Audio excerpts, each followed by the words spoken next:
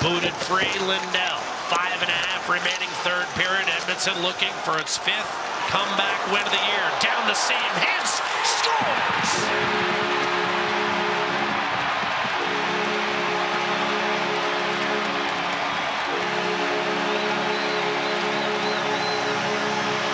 Excellent punch through by Roope Hintz.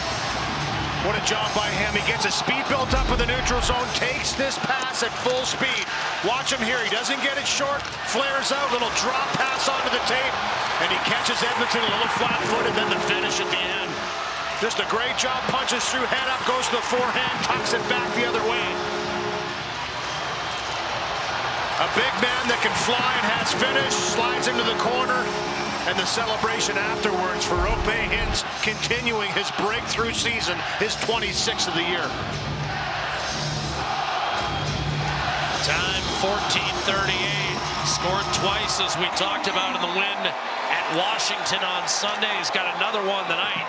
Then a cross check to the back of Kane. Uncalled as the Oilers sent it down low off the draw. Sagan denied by Nurse, an opportunity for a potential 2-on-1. This game is tied again. Moving in.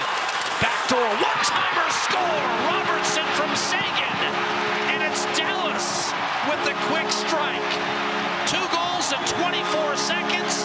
And a 3-2 Oiler lead is now a 4-3 Stars advantage.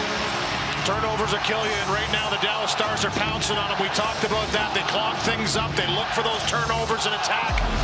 Gurianov's had some chances in this one. Right here, just a little chop up the wall, doesn't get through.